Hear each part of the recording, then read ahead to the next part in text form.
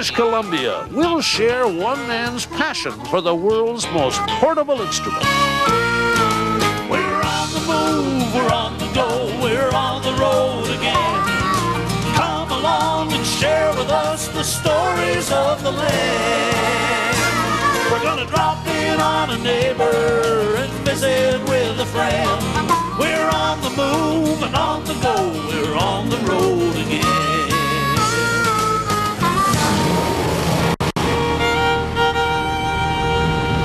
Hello again, everybody. I'm Wayne Rostad, and welcome to Vancouver, a city that always seems a little more modern every time we come here.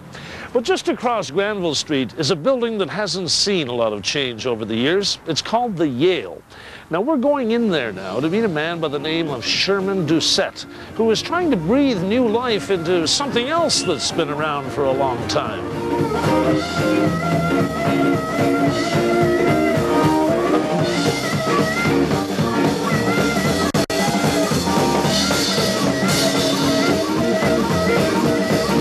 Is your real name Sherman? Sherman Doucette. Doucette. Is it French? Yes. I'm originally from North Battleford, Saskatchewan. I was born there in 1953. French descent, a little bit of Cree in there just to make it thoroughly Canadian. I remember my grandpa playing his harmonica when I was a little kid and me being impressed. I was like 4 years old. And say, hang on, Sherman. I'd hang on it, sit on his knee, and he'd play the little French jigs there.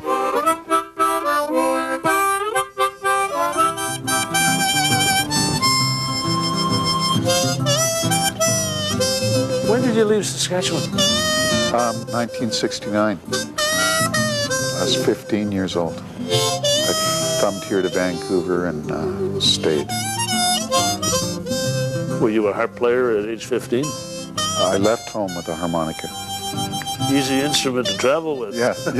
Yeah, my grandpa gave me one, so I had that with me on the road, and I'd play it on between rides and stuff. That was the beginning? Beginning, yeah.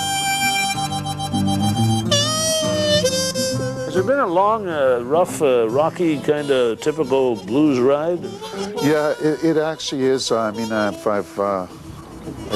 started playing in the Skid Row dumps and did the last 28 years in the trenches slugging it out, and I still haven't had my big break. For that matter, blues hasn't, as far as I'm concerned. Blues hasn't had its big day yet.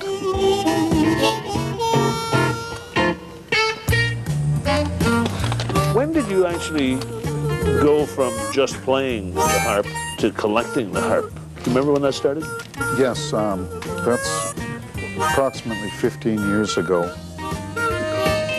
One of my guitar players at the time, his father gave me that bass harp from 1910.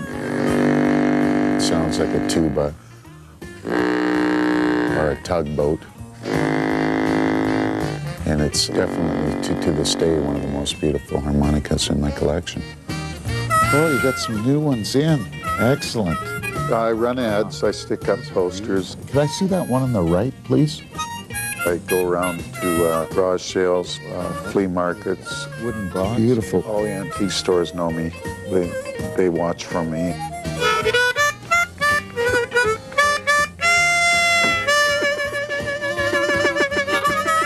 First 5 years, I think I got something like 50, and then in the last 10 years now, I've gotten 450 more. 500 harps. Dating back to 1890. Wow. There we go. I'm basically looking for more unusual ones now. Kids' harmonicas. This is a Polyphonia harmonica. This is a harmonica they used for the horror movies back in the 30s and 40s to get that sound, that scary sound.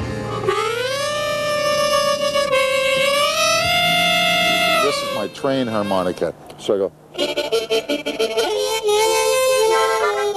This is called the tremolo harmonica. It sits on a wheel. It's a player piano. Would you say what you have now is, what kind of word can I give it? Obsession? Definitely. Yeah. I am definitely Obsessed. obsessed with harmonicas. Yeah, it's my whole world. What is it about the instrument that has appealed to you all these years?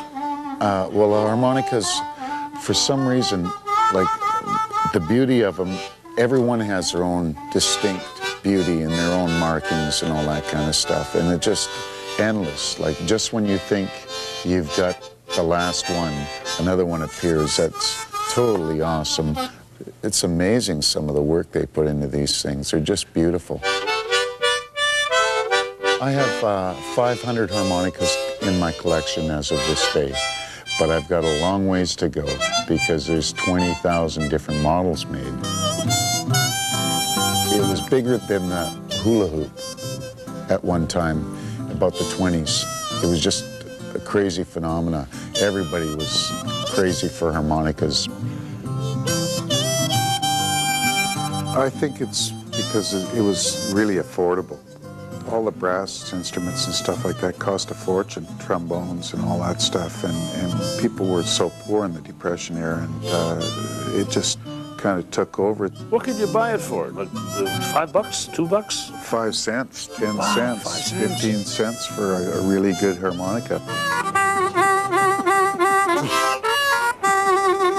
Not bad for 15 cents, eh? The Canadian Ace, made in Germany. This is a Marine Band Deluxe, 24 karat gold.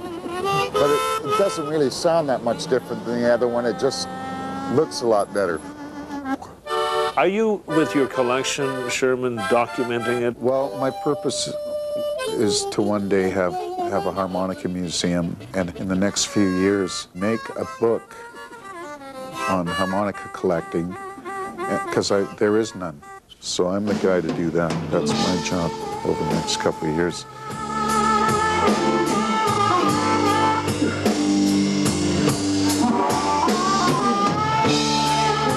You don't pick the harmonica, it picks you. And that's a rare gift. And the only way I can give it back is by playing with my band. We host a jam session every Saturday at the Yale Hotel. And anybody who's really interested in harmonica, I'm willing to teach them how to play and help them develop. I want to turn the whole world on a harmonica. I think it's the greatest little tool in the world. So we may hear more of you yet, Sherman Doucette. Sure, man, do a set. Sure, man, do a set. Come on.